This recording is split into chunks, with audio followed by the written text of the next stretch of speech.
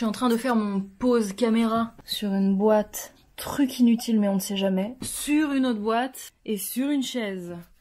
Tout ça pour un rendu à mon avis moyen. Parce que la première vidéo que j'ai faite dans ma chambre, j'ai demandé si vous préfériez le salon ou la chambre et en fait ça a été grave 50-50. Donc je fais une tentative dans le salon, d'autant que la lumière est plutôt pas mal là. Ah mais j'ai la tête coupée. Ah, ne tombe pas. Ah, elle est pas trop belle. Oh là là, elle est énorme.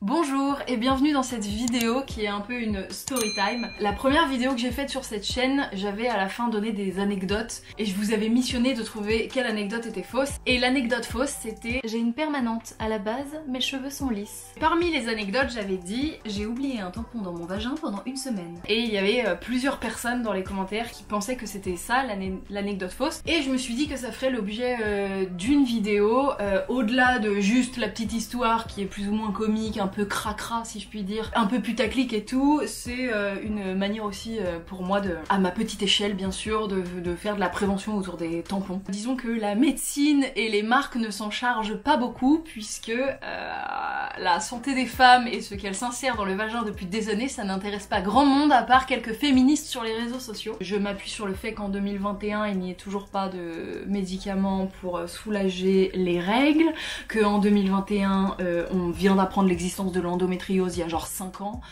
qu'il n'y a pas de traitement pour contrer cette maladie, dont au moins une femme sur 10 est atteinte, au moins. En 2012, il y a eu des scandales de pilules qui étaient cancérigènes qu'il fallait stopper du jour au lendemain, dont la mienne. Et on est en 2021 et dans les tampons et les serviettes, il y a toujours du dioxyde de chlore et autres conneries. C'est parti pour la petite histoire. Attendez, je vais juste boire un peu de thé. Thym citron, je vous recommande, mon préféré. Ma préférée puisque c'est une tisane. Il y a environ 2 ans, j'étais en couple à l'époque avec un mec. C'est l'époque où je mettais encore des tampons et où j'avais pas encore trop entendu parler des culottes de règles, où j'avais pas approuvé à 100%, ce qui n'est plus le cas aujourd'hui. Je ne mets plus aucun tampon à part peut-être 2 exceptions en 2 ans quoi, mais je ne mets plus de tampons et je vous expliquerai donc pourquoi. Un jour, un vendredi, je me rappelle que c'était un vendredi, je me mets un tampon comme d'habitude et en fait le soir j'enchaîne une soirée avec des amis et on boit pas mal d'alcool et je finis complètement bourrée. Ça fera l'objet d'une autre vidéo encore je pense, mais depuis j'ai arrêté de boire donc je ne suis plus bourrée dans la vie. Mais en tout cas à cette époque là je m'étais mis une cuitasse bananas. En rentrant chez moi le soir avec mon copain, j'oublie d'enlever mon tampon parce que je suis complètement fracassée. Et en fait on ken ce soir là. Il y en a pas un pour rattraper l'autre puisqu'il y en a pas un pour capter que le trou est bouché. Donc du coup vous imaginez bien qu'avec cette action de coït, eh bien le tampon s'enfonce tout au fond, là-haut. Il ressortait par ma bouche en fait, non je rigole, mais il est... Enfin évidemment que je rigole, mais si jamais vous étiez premier degré, je préfère le préciser. Donc moi le lendemain, bah je vois pas de ficelle dépasser, je vois rien, en plus je suis en gueule de bois, etc. Donc bah, je décide de me mettre un autre tampon pour... la suite logique de mes règles quoi. Et en fait il se passe un phénomène tout à fait désagréable, c'est que plus les jours avancent, plus je commence à un peu sentir de l'entrejambe. J'ai fait l'erreur classique de ça pue donc je lave. Erreur fatale quoi. Plus tu laves avec du savon, plus ça bactérise le bordel quoi. Et surtout c'était de pire en pire. Ça faisait qu'aggraver mon cas. J'étais un peu en PLS parce qu'en plus ça faisait pas très longtemps que j'étais avec mon mec de l'époque. Donc c'était un sujet pas très glamour pour un début de relation. J'étais un peu dans le mal, j'étais là... Pourquoi je pue de la chatte? Avec mon copain de l'époque, on a continué d'avoir des rapports sexuels, toujours en ignorance totale du petit tampon qui se cachait tout au fond. Ce tampon, il en a vu des vertes et des pas mûres, je vous le dis. Il était là dans mon vagin, il devait se dire « Arrêtez Arrêtez de m'asperger !» Au bout de 5 jours, j'ai commencé à avoir des petites nausées, mal au ventre, mal à la tête et tout, vraiment en mode petits symptômes, mais quand même. Et j'ai pas du tout fait le lien puisque je ne savais pas que j'avais un corps étranger dans mon corps. Et alors ce qui s'est passé, c'est que le 7e jour, donc le vendredi suivant, comme je sentais toujours de l'entrejambe, et que c'était de plus en plus désagréable, et que cela commençait à me causer beaucoup d'agacement, et de frustration puisque je ne savais pas d'où ça venait, eh bien je suis allée à la pharmacie pour acheter des ovules anti-mycose. Sachant que j'ai fait pas mal de mycose vaginale dans ma vie et donc tu peux acheter des ovules à la pharmacie sans ordonnance et je savais très bien comment les mettre, etc. Donc je me suis dit bon, je vais tester ça, ça se trouve j'ai une mycose un peu singulière qui me fait un peu puer de la tush. Je sais pas combien de fois dans cette vidéo je vais dire puer de la tush, mais... Donc je suis allée chercher ces petits ovules et c'était un peu le dernier recours avant d'aller voir un gynéco quoi. Ceci dit, pour avoir un rendez-vous chez le gynéco, toi-même tu sais, faut attendre en général 1 ou 2 mois, donc voilà, j'avais pas non plus sous le coude un potentiel rendez-vous d'urgence. Et donc le vendredi soir, on est pile poil 1 semaine après l'oubli de tampon, je me cale un ovule dans le vagin et là... Ah, qu'est-ce que je sens? Me dis pas que... si... C'est moi, le petit tampon oublié il y a 1 semaine et qui s'est pris plein de jus différents et qui pue la mort, absolument. Donc là, je fais un mouvement d'index comme celui-ci, précisément. J'arrive à le hameçonner et je le tire. Et là, mes amis, je vous épargne l'odeur. Mais je vous laisse imaginer que pendant cette semaine-là, j'ai eu mes règles, j'ai fait l'amour sans capote, et ça été rat.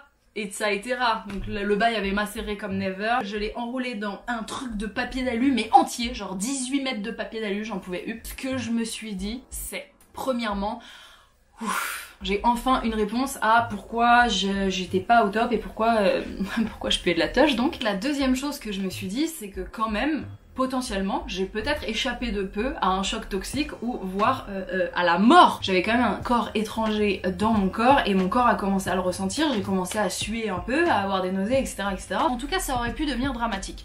Ce qui m'amène à vous rappeler ce que c'est que le choc toxique et qui est une des raisons pour lesquelles je ne mets plus de tampons aujourd'hui.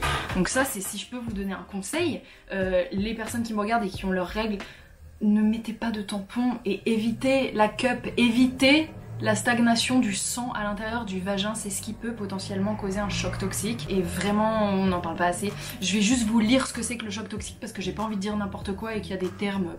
Le syndrome du choc toxique est provoqué par les toxines libérées par certaines souches de bactéries courantes et notamment les bactéries S. aureus qui représentent 1/5 des staphylocoques dorés et qui produisent des toxines TSST1.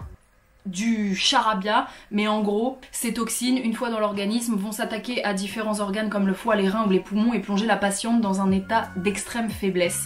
On parle de choc toxique lié aux règles puisque certains produits menstruels comme le tampon ou la coupe menstruelle entraînent une stagnation du sang dans le vagin. Un environnement favorable à la multiplication de ces bactéries. On avait fait une vidéo avec Camille sur les tampons il y a quelques années parce qu'on avait vu un docu sur Arte qui s'appelle Tampon, notre ennemi intime. Je vous le recommande vivement. Et on avait appris que les tampons, s'ils sont blancs, c'est parce qu'il y a du dioxyde de chlore dedans pour le rendre blanc, parce qu'à la base il est marron, et si on a voulu le rendre blanc, enfin quand je dis on, toi-même tu sais qui c'est, s'ils ont voulu le rendre blanc, c'est parce que c'était mieux pour le marketing.